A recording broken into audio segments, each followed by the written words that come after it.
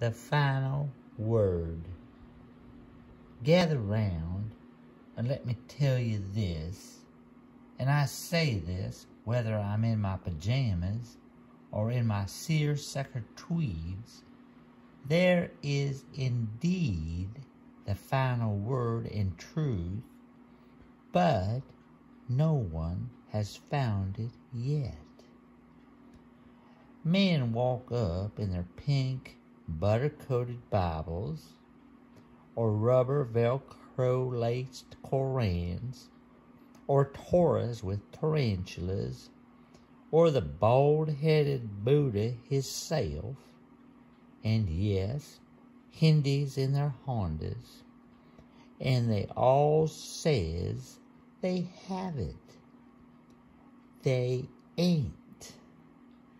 Dagnabbit, they ain't.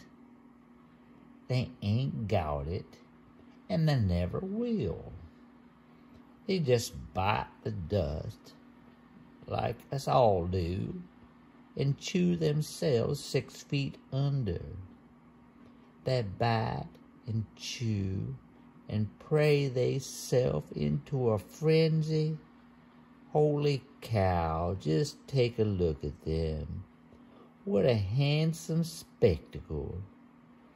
But it's all smoke and mirrors, their pockets overflowing with money, and their mega penises and pyrotechnology underneath.